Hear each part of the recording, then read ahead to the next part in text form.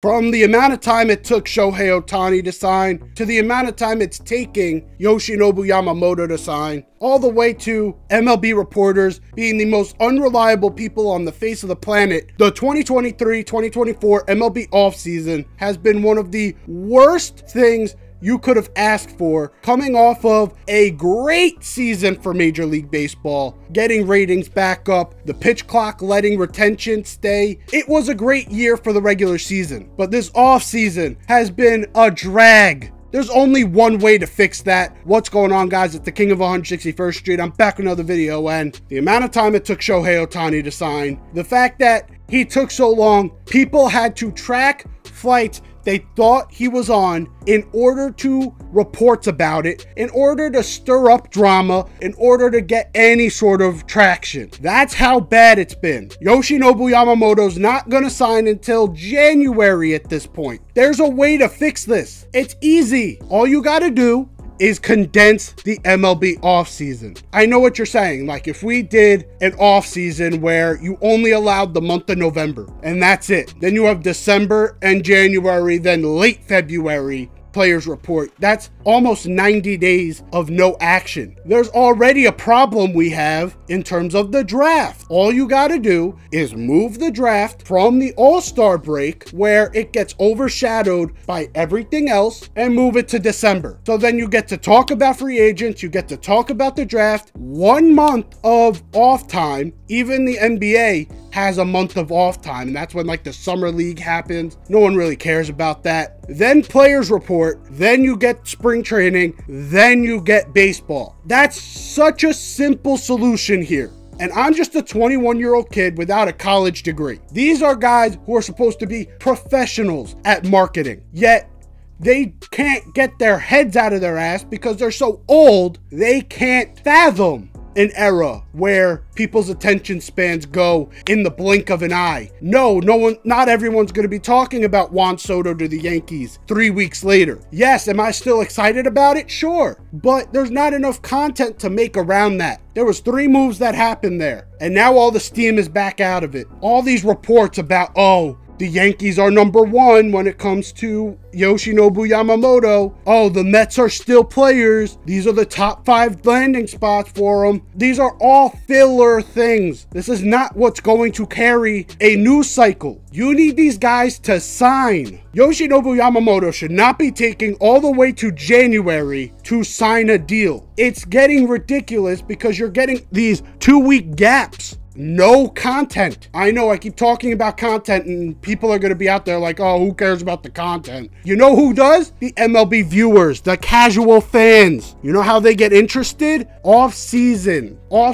drama. That's why I was saying you should have had Shohei Ohtani, no matter how private he wanted to keep that information about him going to the Dodgers. You should have had him do a LeBron James decision type of thing when he announced his team. That would have drummed up so much attention going into the season. You would have had so many other fans coming in. You would be able to build off of the great 2023 season. MLB viewership was way back up if you discount the World Series. It was a great year. And then if you came in with the hype of Shohei Ohtani, with the hype of Yoshinobu Yamamoto, Juan Soto going to the biggest market in the world, it would have been magical, yet you didn't do that. The solution to that is condense the offseason, make guys like Cody Bellinger sign in November, make guys like Shohei Ohtani sign almost right away. Yoshinobu Yamamoto, you gotta sign. Maybe for the Japanese guys you would give a little bit of an extension, but the extension wouldn't go too much farther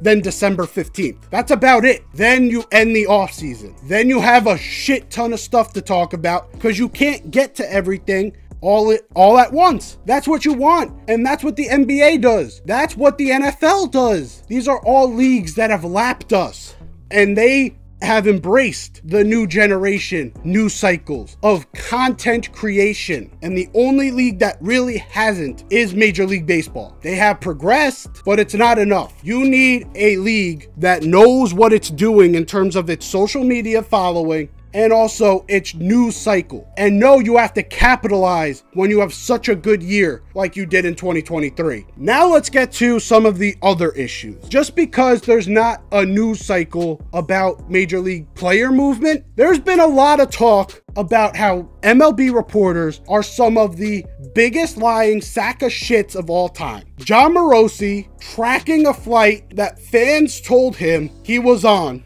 posting it online, and then having Bob Nightingale, of all people, fact check him. When Bob Nightingale is fact checking you, you done fucked up. Guys like Jon Heyman last year reporting early about Judge going to the Giants. You had Morosi this year. You've had Bob Nightingale being one of the least reliable people on planet Earth. The only person you should be listening to in baseball circles, Jeff Passan. And then if there are some local guys in your area, like for the Yankees, Jack Curry is also a super reliable source, but he's only really Yankee content. Either go to local sources or go to Jeff Passan. That's it, because Jeff Passan is the only guy who is not trying to be first, because he knows he's the only trusted source. He's the only guy you should be looking at. You look at what Ben Verlander did today. We all know that Shohei Ohtani is his favorite player. He says a lot of stuff about him. A lot of stuff over boisterous about him, overjoyed about his appearance in LA. He's like his best friend that barely knows him. It's kind of weird, their relationship. But what he said today was absolutely crazy. He makes a statement that Shohei Ohtani is, quote, the most important signing in LA Dodgers history. Can we just take a second to realize Jackie Robinson signed with the Dodgers, and Jackie Robinson broke the color barrier with the Dodgers? I can understand an argument that says that it was probably an oversight on his part. He was probably only talking about Los Angeles, and even if he wasn't, again, it was probably just an oversight. You can do that if you have a platform like mine, where I have like 500 subscribers and most of my videos get less than 100 views. You can make blunders like that and it not have much consequence. When you have the platform of Ben Verlander, when you're signed to Fox and your podcasts are getting north of 250,000 clicks, you have words that have consequences. You cannot be oversighting Jackie Robinson when you're saying Shohei Ohtani is the most important signing in Dodgers history. Because I refuse to believe that it's the other side of the coin. He knew about Jackie Robinson and still had the audacity to say that. Because at that point, you just look at him and say, what are your true intentions with those comments, Ben? But again, I don't believe that that's his true intentions. I think it was more of an oversight. It shows that these guys who have huge platforms in the sport of baseball need to take more care of it. The guys like Morosi, tracking flights from fans, Ben Verlander, oversighting the fact that Jackie Robinson signed with the Dodgers. It's making MLB media look like a joke when Jeff Passan is the only guy that you can trust. At least two guys in the NBA circles that you can trust, with Shams and Adrian Wojnarowski. There's not two people you can trust in terms of national MLB media. There's one guy, and there's also only one guy that won't spew fucking bullshit like Ben Verlander. MLB media has become ridiculous. It's almost looking like they're taking a point of view where they're either so desperate to try and figure out how to generate traffic that they're gonna rage bait, or they're just mindless pieces of shit. I'm believing it's more of the latter because I don't think they have the foresight to know what rage bait is. I digress there. That's it for my rant here. This 2023 MLB offseason, I can't wait for it to end. It's almost been an embarrassment to baseball. What do you think about this offseason? Let me know down below. If you're new here, hit that sub button. Like the video if you agree. Dislike it if you disagree. And I'm out of here. Take care and peace.